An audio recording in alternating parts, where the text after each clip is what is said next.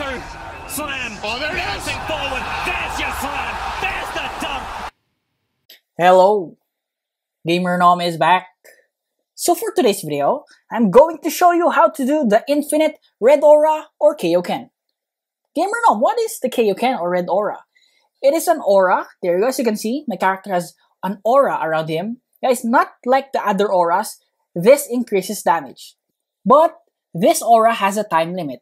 Either you can activate it with only 10 seconds, or the other way around, and it has a time limit of 20 seconds.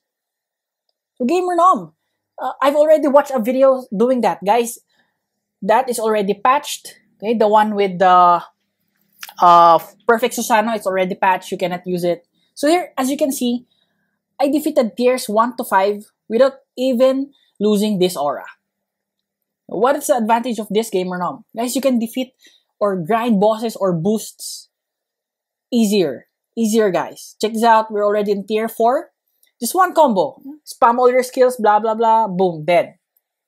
Tier 5, Gamer Nom, that's harder. No, guys, it's easier. Gamer Nom, I don't have the bloodline. It's okay, guys. This is just my favorite transformation. Aside from the red aura, you can use other transformations. Tier 5 done. Check this out. I still have the red aura, right?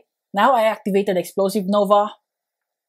You can even use other transformations. But again, I use the bloodline because that's the strongest. Okay? So here you go. Goku. As you can see, every player kill doubles your damage. Okay? So every time you do that, you will activate the red aura. That's why they call this Kaioken, because it first came out with this update with Goku. See that, guys? I'm timing it according to the description, 10 seconds. Let's check if it's true. As we all know, some of the descriptions are not correct, right? See that? 10 seconds. Next stop. If you have this champion, Sasuke, you kill other players and your damage will increase by 80%. Not as strong as Goku, but check the duration. 20 seconds. Longer. Times 2, right? Times 2 duration. So let's check it out. Okay. Come on. We're going to time it. Why am I showing you this? Yes, again, I told you there are 2 ways to activate this red aura. So it was answered now. Goku and Sasuke. You need those 2 champions or just one to activate or do this trick. Okay, 20 seconds, the aura is gone. So, now you're seeing how important this strategy is, right? You can maximize it if you want to, like, again, grind bosses, grind boosts, or new powers. Okay, so again, you need Gokuro or Sasuke to activate this. You can also use other transformations. That's the good thing with this. So again, my favorite is the Bloodline. And also, we don't have Ereses today. It's his vacation. We have Lobotit. Beast Titan. This is also a requirement. You need the shift.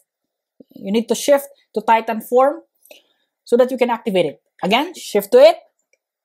Activate or summon your champion. Again, choose from Goku or Sasuke. I suggest Goku. Even though it has a shorter time. Again, this guide is to make it infinite. And it also doubles your damage compared to Sasuke's 80%, right? We're gonna time it if this is true. So after we kill this, the red aura is already activated, right? Okay, let's time it now. There you go. Again, if you use Goku, we only have like 10 seconds. Okay. 13, 14. If you reach 20, it's more than double the time, which means our strategy is already activated. There you go, guys. More than 20 seconds, 280 damage. Guys, if you're wondering why does he keep on respawning, this is a private server. That's an option if you have private server. Did you see that? We used Explosive Nova, 490 damage. 491 end damage. Okay, so next up, let's try the other skill.